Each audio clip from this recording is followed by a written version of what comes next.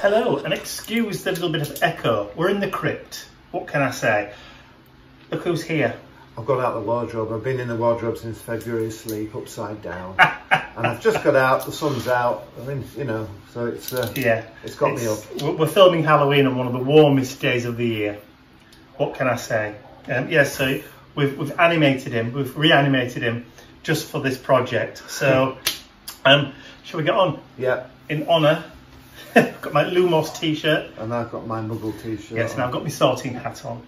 Right, so without further ado, today we're going to be doing a skull and crossbones mixed media bottle.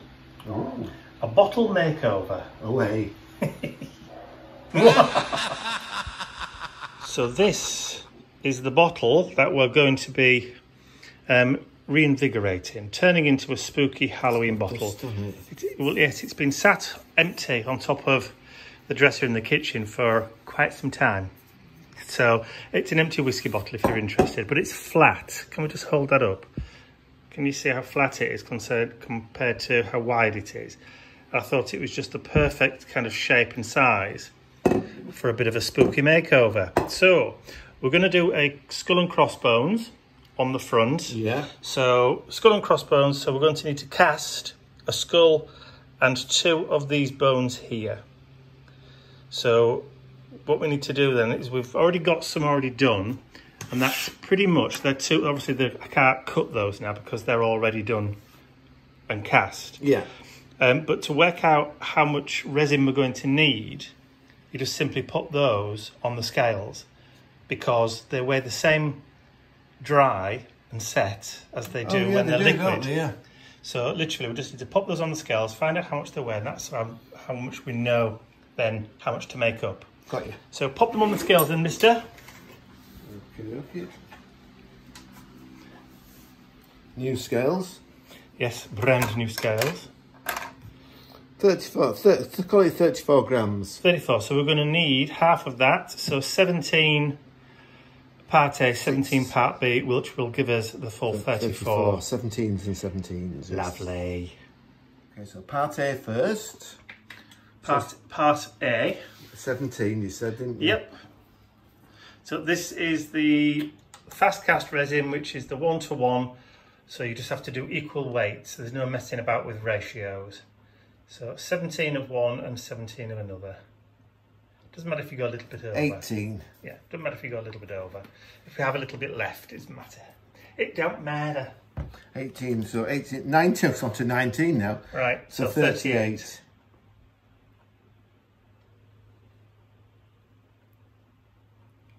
You can control it a lot more if you have it in a smaller cup. 39, but that doesn't matter. No, a little bit more harder than part A won't do any harm. All right, so then just decant it back into the bottle again. Hey, proper decant. Because you can only decant a liquid, can't you? You can. Right. And decamp. So then we just need to stir both parts together for approximately 30 seconds. Okay. So it's been about 30 seconds. Let me move around this way so you can see it going in. There we go.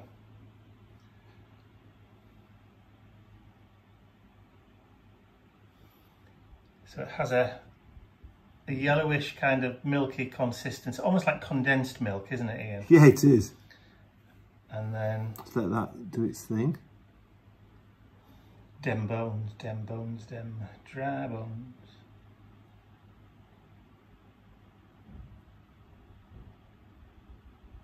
So, this one as well? Yep, I won't need both of them.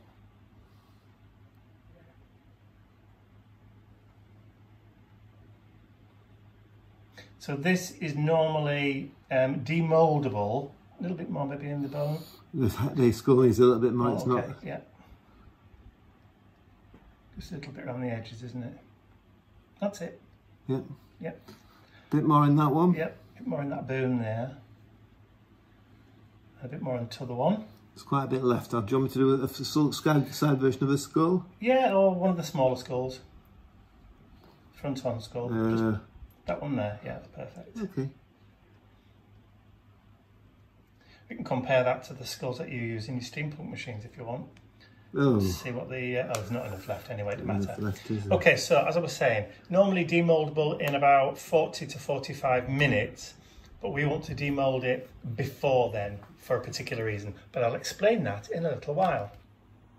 Okay, so that's a bit of a close-up on the resin in the mould. So like I said, we'll be back in about half an hour with that. So, while the resin is curing for the next 40 minutes, I'm going to try and cover the bottle with this fantastic tissue paper that we obtained when we went down to the Harry Potter experience in Watford. Oh yeah.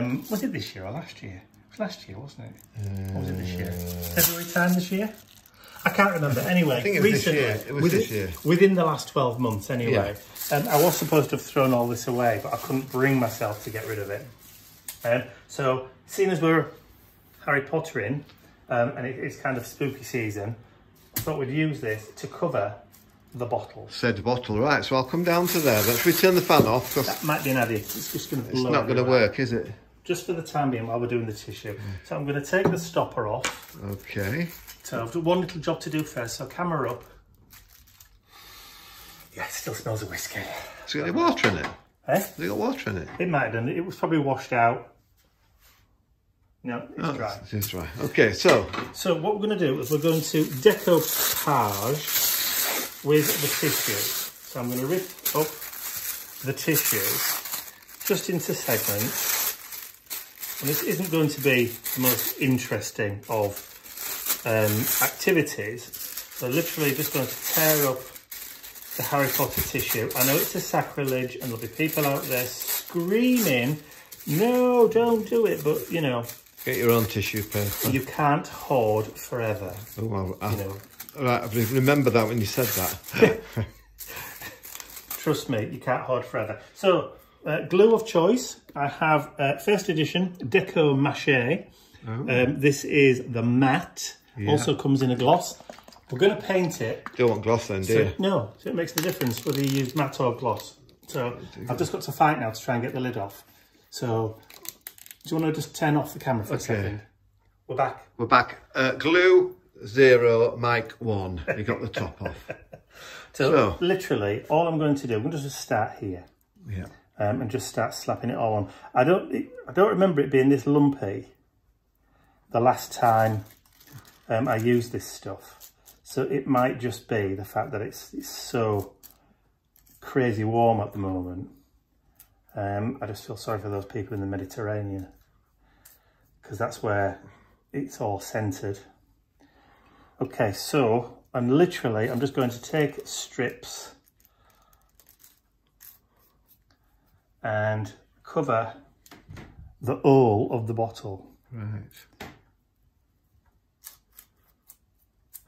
Should we come back to you when you've got a little bit more? I was going to say, can do. Doesn't matter about wrinkles. It doesn't matter about bubbles. If it's wrinkly, it'll look like old leather, won't well, it? this is it. See, the oldie worldy, the betterer. Betterer, right. Okay. Well, we'll be back in a sec. Okay. Just once over. Okay, so we've got all covered now, are we? It looks as though I can't see any gaps. So it might be an idea just to lift it up to the window and just make sure that there's no... Sorry, I was down there then. Oh, the apple tree looks well, doesn't it? Bit sidetracked there. Yes. Yeah, that looks like it's completely covered. Cool. Back onto me. There you go. So it doesn't really make any difference what tissue paper you use. You could use toilet roll, really, TP if you wanted to. It's just with us having it, and I might as well. Well, it creases nicely, doesn't it, tissue? I mean, this stuff does. I mean, this was literally wrapped around a couple of bits and pieces that were bought from the shop in the store, but didn't really want to throw it away. Didn't want to get rid of it, just because of what it was. Yeah. So I'll always know that the tissue paper underneath the paint is Harry Potter. Is official Harry Potter tissue paper, not just stuff that we bought from or got off the internet and printed. It's official Harry Potter merchandise, even though it is only tissue paper. Yeah, looks cool, does that? Yeah, it's a shame you're just not going to see it. Fair enough. Okay, wash the brushes. Yep. So I'll wash this. Okay. And then we'll be back in a minute. It's time for demoulding. Woo! So the bottle, just before you go, so that's pretty much dry now. Just while I was helping it upstairs with the heat gun, I kept looking at it thinking, do you know what, I think this is just too good to cover up with paint. We're going to put a glaze on. I've got some Tim Holtz vintage, you know, the distress collage medium. Yeah. That'll give it that that'd be nice. Old browny kind of. But you can still see all the detail. Exactly. So, right, but what I want to do is I want to try and, we're going to, yeah. You see how these are still flexible? Oh yeah, bindy bobbly, yeah. Yeah, so what you can do is you can literally bend them around your project like so. Just leave that for now. Yeah. And then pop out the skull, which is also quite flexible. Let's have a look. So I just need to shuffle these. Can I just come from there, have a quick look? Oh, okay. Okay. So what I need to do is just shuffle these around so I've got the right kind of orientation for them. Does the skull need to be close? Yeah, that's it. I'm trying to find that lip where we had it before. Yeah. Okay, and then just gently push so that it bends around the bottle. That's not... It's all right. It's not straight, that's why. Okay, so if I push down now. So that's that. So how are we gonna do the bones then? Have we got to cut them? Yes. So can I just lean over? Oh, cheese knife. Cheese knife. So remember what we're not going to have to any do cheese. is just slice through. Oh wow! With the cheese knife, and then that now. Oh wow! May I just come over? And then I'm just going to gently just push those together. And then you take them off and then glue them on. Well, the thing is, they may actually stay on. With it being there. With it still not being fully... Yeah. Well, we can it's see. It's hard enough to hold its shape, but it's still soft enough maybe to have a little bit of adhesive. Have a look then. Yep. Well, that looks really cool. And the join is brilliant. I mean, it's going to get, you know... Oh, yeah. It probably will get painted anyway, but... Smarty pants. Need to let that dry and set properly for a good quarter of an hour. Give it 25 minutes. We'll have a drink. Yeah. Have a cup of tea or something because the kettle has just boiled. Kettle? Warm? No. And then what we'll do is when we'll go back upstairs and then back to the craft room. So I've now brought the bottle back upstairs rather than working in the kitchen because all the rest of my stuff is up here. Ian's now sloped back off into his garage and left me alone. So what I've done is I've just gone ahead and just given everything just one coat so far with the Tim Holtz Distress Collage Medium. But I'm not particularly happy with the depth of colour.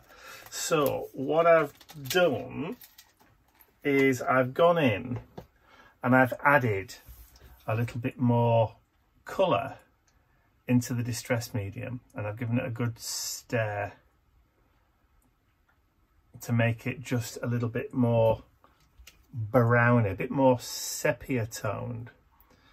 So what I'm going to do is I'm going to go back over the whole thing with this stuff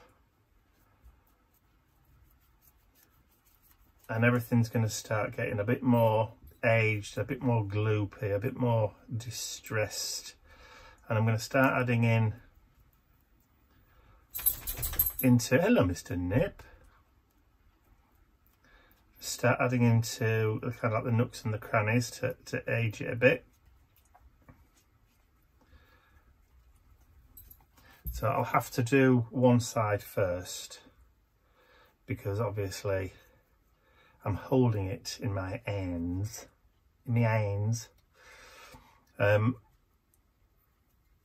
and it'll be wet. So this won't be the final coat, obviously, because I will go over it with other distress stuff. Dry brush, add a bit more grunge, dirt and distress, because when all's said and done, we are trying to make a Halloween project.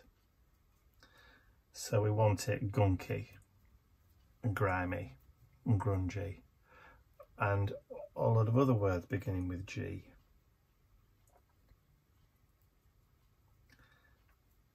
So, right, so that's one side. If I stand it up and just twist it around, maybe I can get to the other end. There you go, you see. Straightforward painting job. So it just adds that kind of vintage, dirty, old feel. And like I said, it wasn't dark enough for me. It was too subtle.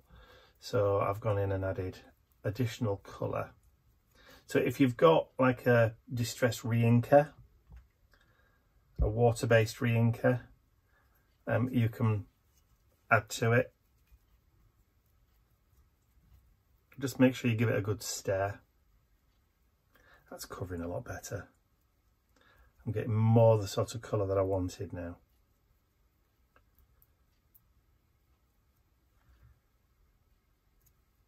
Yeah.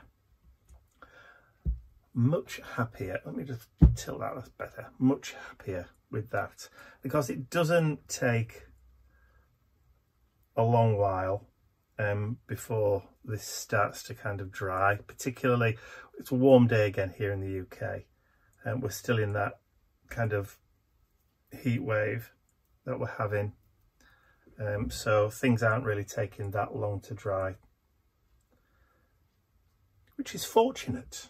Very, very fortunate. Right, so I'll go away, get this dried off, and then maybe apply another couple of coats just to kind of get that depth of colour that I want.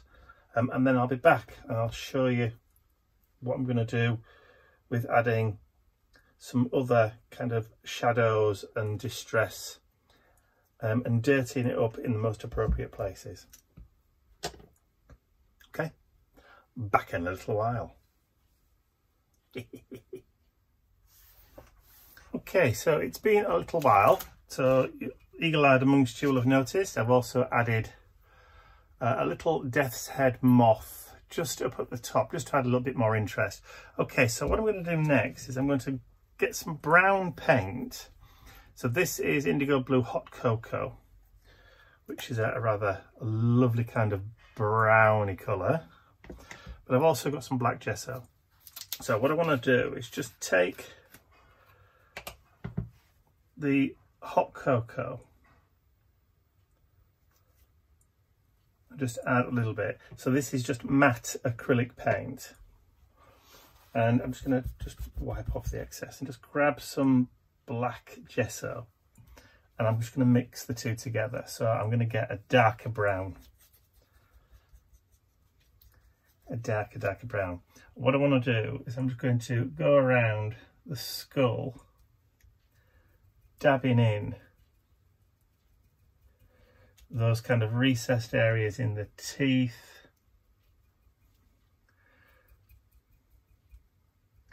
inside the nasal cavity, and also just in the eyes.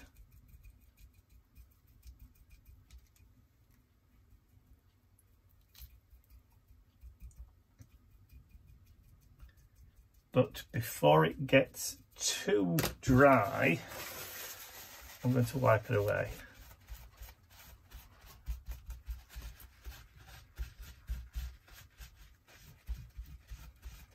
So what that does, it creates that kind of grunge, that old sort of dirt. Should have put some on the chin down there. Bit of clean tissue, and just wipe it away again. It puts like a layer of dirt on, Just turn around there and just add a bit more at the top there, and then swipe off.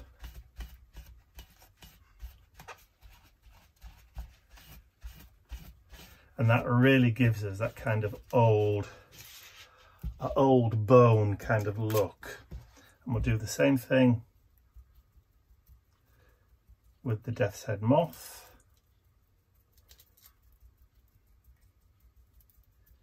Give it a daub with the brown paint, and then just before it dries,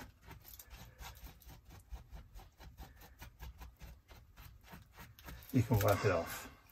And then all that detail in the moth look is picked out, but it still maintains that kind of bone kind of colour. And then we'll do the same thing just on these bones here.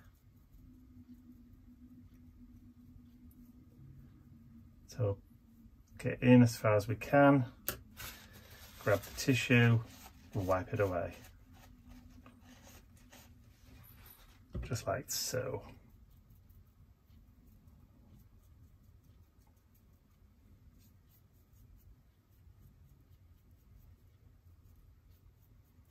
Try and get into all the kind of recesses, the nooks and crannies. Because we've already put that kind of collage medium on there, it's given us a really, really good base.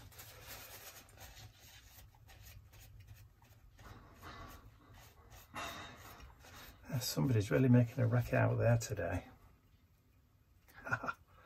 Love it, love it. But the fact that it's a very, very warm day today is really not helping, because everything's drying ultra quick. Well, actually, is it helping? Probably.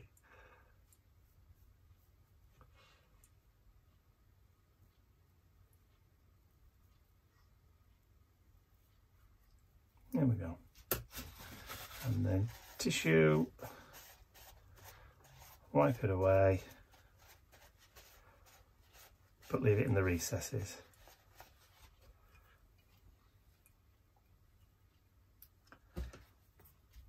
Lovely.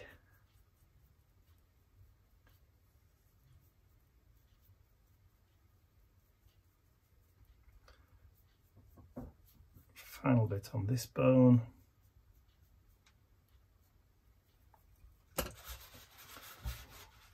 Just leave it for a second or two and then wipe.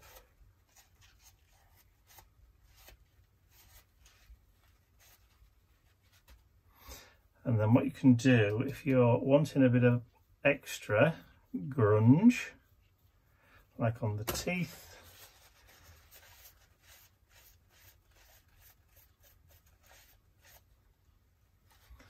and then maybe just a little wipe across the brow ridge.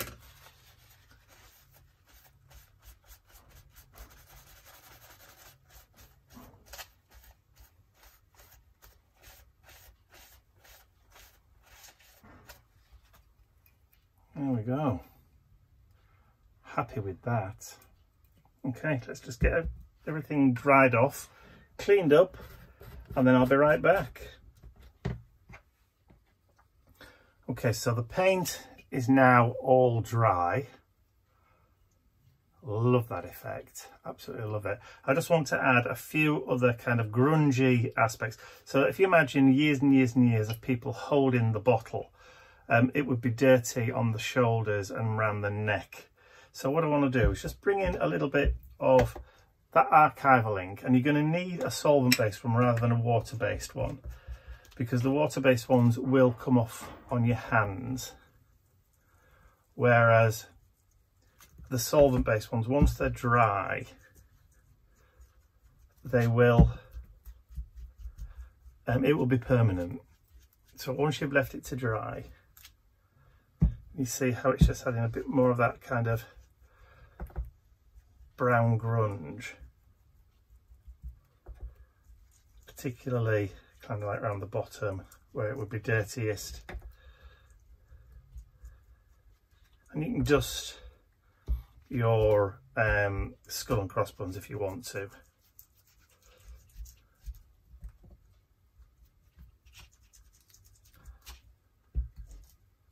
But what would be fun if you actually wanted to inject a little bit more colour into these projects, or this kind of project, is you could quite easily just go over and add a hint of, for example, purple or green,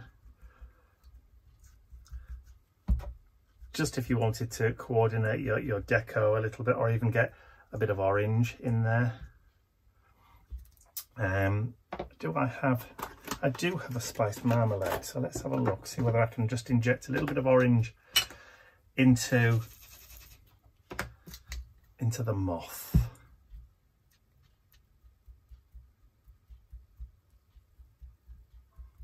Just on the body. There you go.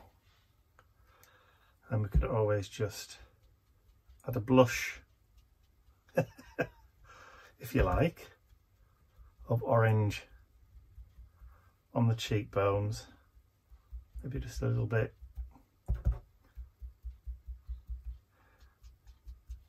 Maybe just a light go over on the bones.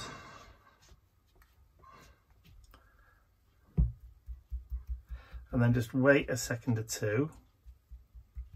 And then if you wanted to, you could come in with the green, which I think I will do. So I'm going to leave this just to dry for a second or two. I think it's going to be a case of, I don't know when to leave well enough alone, but that's all right. Don't mind that. So I'll be back in a little while. Okay, so as suggested, I've got out some peeled paint, which is the archival. So what I'm going to do is I'm just going to give it a little bit of swamp green. Just going to kind of dab on. You see, it's just starting to tint. I'm not pushing really hard, I'm literally just dabbing. So let's just give the chin down here. Oh, look at that.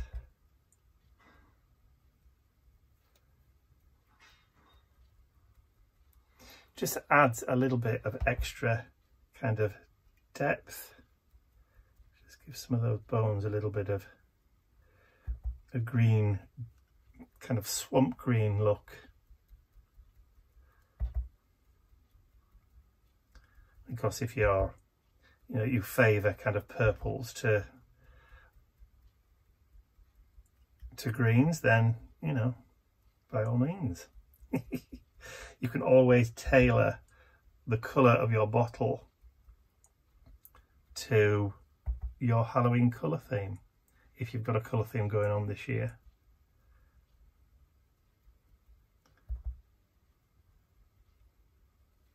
Because this is solvent based ink, when it dries, like I said, it will be permanent. You won't be able to take it off again unless you wipe over it with either another ink or a bit of alcohol. So if I want to remove some of that colour from the teeth, just get some alcohol, Q-tip, cotton bud, and then I can make those teeth, I won't say white again because they're not, but just brushing the skull's teeth, look, just to kind of give them a little bit more higher contrast. Just to remove the green. There you go. Okay, I think I'm going to leave it there. So what I want to do is I want to test it as well to see whether or not it looks any good with little sparkly, twinkly, well, maybe not twinkly, but little fairy lights inside it as well. So I'll have a quick tidy up and then I'll go and test it, and then I'll put a photograph, a close-up photo of it lit up from the inside at the end of the video. So I hope you've enjoyed watching me create this spooky bottle. If you have, please remember to give the video a thumbs up, share it with your friends, and if you haven't subscribed to my YouTube channel already, then you can do so by clicking the button at the end of the video. And don't forget to hit the bell button because you won't get notifications for future spooky Halloween projects. So that's all from me for now. I'll see you all again very, very soon. Bye for now.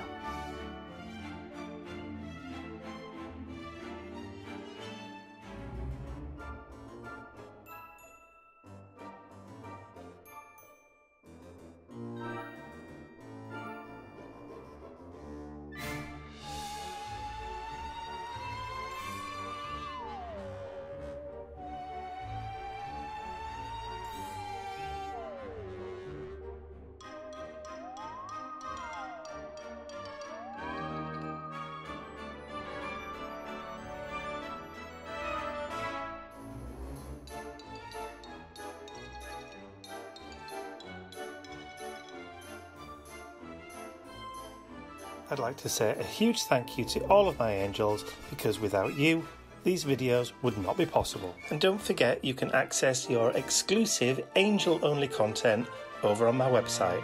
There's a link in the description area below. Thank you.